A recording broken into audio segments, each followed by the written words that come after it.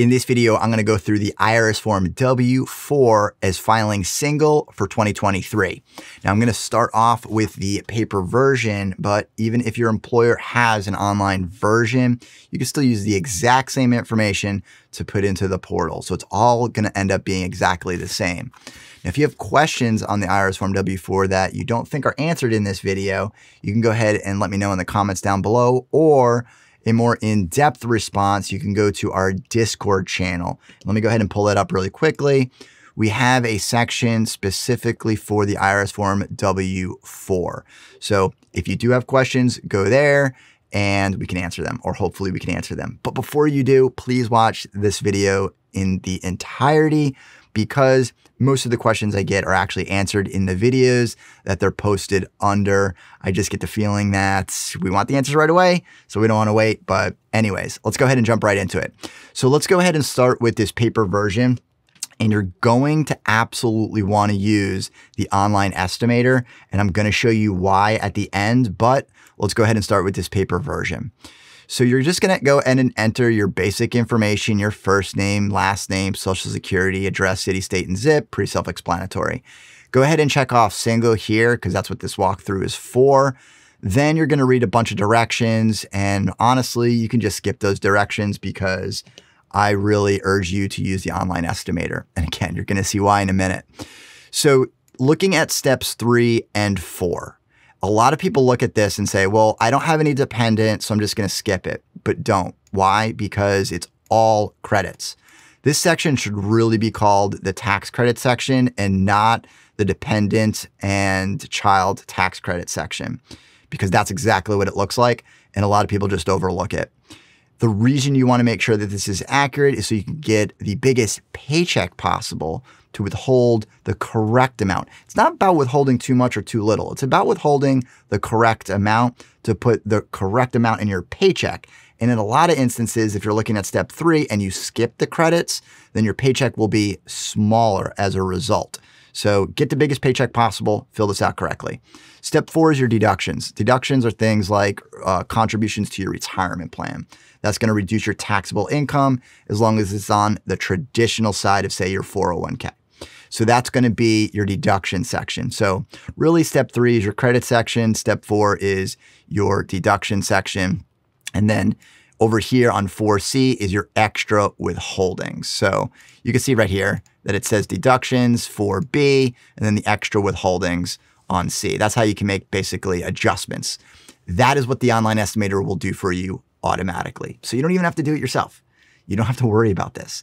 So if you think you're looking at this and saying to yourself, well, I'll just fill at the top and I'll sign at the bottom, that could end up in you getting a refund potentially at the end of the year, or having to owe because it has no understanding of what you're currently doing at your current job with your current withholdings. So that's why we need to flip over to the online estimator. And again, I'm going to say it over and over again because a lot of people ask this question. You're going to see at the end. I'm going to prove it to you by showing you a paycheck calculator.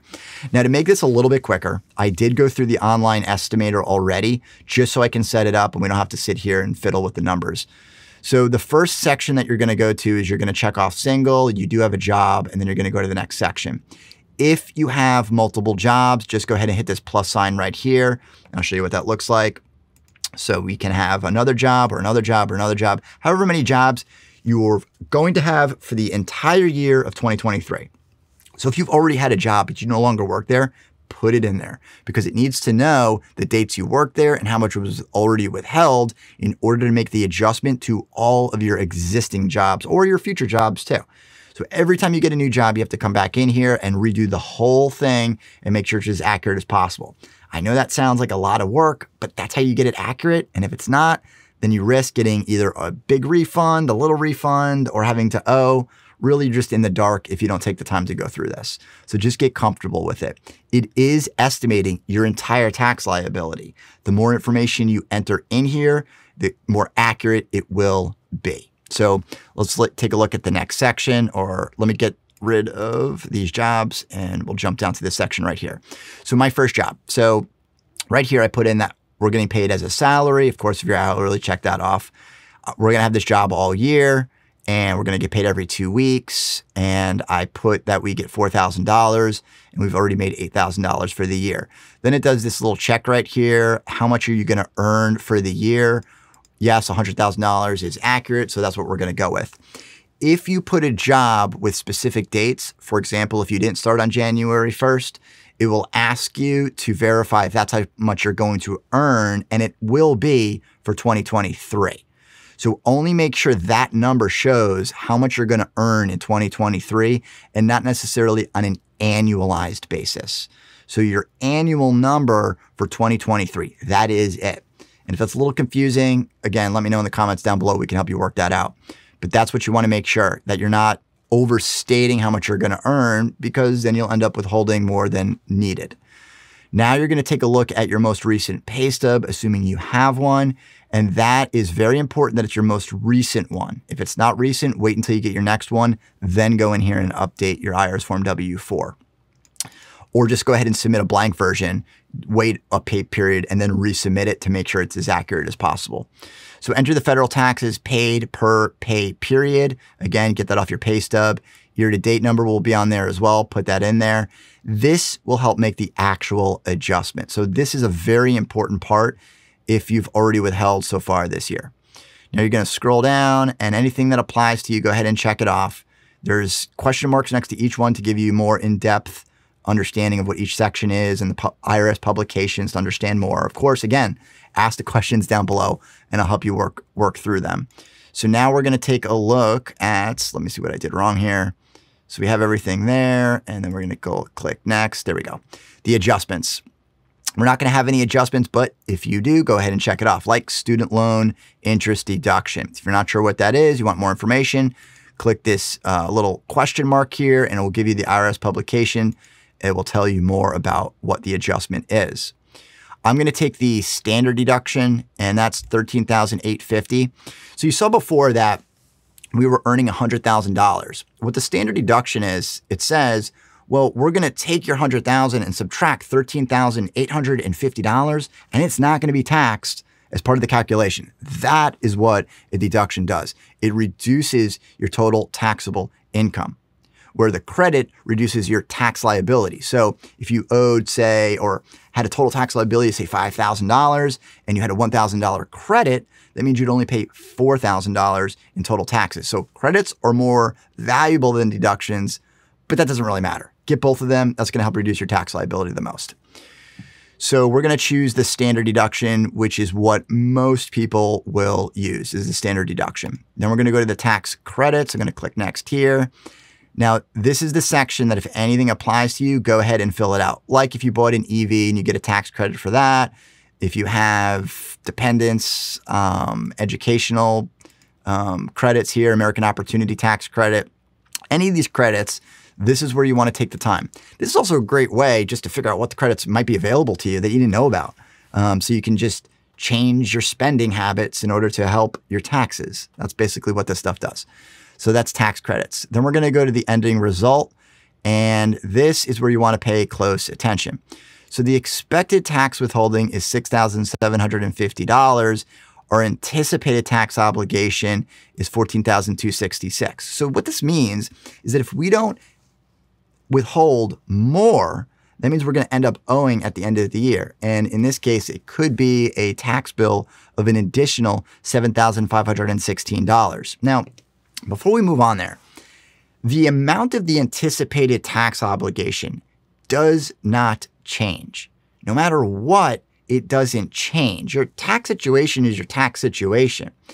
If you withhold throughout the year and you pay those taxes throughout the course of the year, it doesn't change your total tax liability. So this number right here would not change if we withheld more or less throughout the course of the year. What would change is how much we have to pay at the end of the year because we didn't withhold it throughout the year. So there's no tactic here that's going to change your tax liability using the IRS Form W-4. What changes your tax liability are the credits and the deductions, not the amount of withholdings, whether or not you're withholding everything or withholding nothing. So if you're thinking, could I file exempt and somehow get out of taxes? No, that doesn't get you out of taxes. that just basically says you're not going to withhold anything. And in that case, in this instance, we would then have to write a check for $14,266. So whether you pay now or later does not affect that tax liability. However, if you do not withhold, you could receive additional taxes or penalties for failure or to under withhold, basically. And if you don't qualify for exempt and you check off with exempt, then yes, that's what is going to inevitably happen. So withhold the correct amount and rework your finances to make sure that you're as accurate as possible. And that is what you want to do. So hopefully that helps. So let's go ahead and scroll down a little bit further to probably the even more important section, and that is the pre-filled IRS Form W-4. So I always want this slider. I wish they would just take this away. They should just make it 0 every time. Everybody should withhold the correct amount, and that should be it. That should be that. However, they have a slider. Always bring it to 0 because you don't want a refund. Again, it's not going to do anything for you. Why just give the IRS money so they can give it back to you at the end of the year? If you're worried about that, build an emergency fund. That is the answer. So we can go ahead and scroll down here, and it's telling us exactly what is going to change. Enter 43 in additional withholdings per paycheck, and you're going to go ahead and click on this link, this hyperlink for the IRS Form W-4. You're going to open it up, and you're going to see that they're going to put $43 in there for extra withholdings per paycheck, per pay period. So I do want to talk about that. Now, if you're looking at this, you might think that your next paycheck will withhold an additional $43, and that is not true. What it's going to do, it's going to take this calculation based on your filing status and all the information that you put in there, and it's going to have a baseline number, and then it's going to adjust it from that baseline $43. So your current withholdings could be way different than what this form is actually going to make that adjustment. And I know that's kind of hard for some people to wrap their minds around because they might submit this thinking, okay, I'm doing my budgeting, and this says just withhold an extra $43. It might be vastly different, but don't fret. If you really want to know what this is, I can help you figure that out. So what we're going to do now is we're going to go over here to our paycheck calculator, and I'm using ADP's paycheck calculator. There are tons of these. This one is just well laid out, and it looks like it's up to date to me. So that's why I wanted to just show you as the example. It is the exact same information. So we're going to go ahead and say that we're getting paid. We could say we're getting paid biweekly and we're getting $100,000. And then you're going to go to the federal tax section. And these 4 boxes right here, 1, 2, 3, 4, are these exact boxes right here, 1, 2, 3, and 4. So they match up perfectly. That's what they're for. So if we were to go in here and say, 4C has an extra withholding of $43. That's what we had a second ago. Over here, $43. So if I went over here, additional withholding amount, $43, and we go $43. So if I took that out, you're going to see that over here, bring up my arrow again, over here, federal income tax, $548.48. That is all what we're looking at, just the federal income tax withholdings. And if we go here and we add the $43, 43, and hit enter, it's going to increase it by 43. So it's $591.48. So that's where we're getting that number from. And again, this might not be exactly the same. How would you know? Look at your last pay stub. It's going to tell you what your last paycheck withholdings was. So if we go back to that online estimator and I go back to here and we scroll down a little bit, what we can see is what was enter federal taxes paid per pay period. We had $250. And I just put that in as an example. But if we flip back over to here, well, we're withholding significantly less. Well, we need to withhold even more. So I put it up to $43, and that brings it up to $591. So that's how that math works. So that's how you can kind of really figure out how much is your paycheck actually going to be adjusted. It's not by the 43. I think that throws a lot of people off. But this is how you fill out the IRS Form W-4. So if you have questions, comments down below, Discord server, even better. And make sure you like, subscribe, and we'll see you on the next one.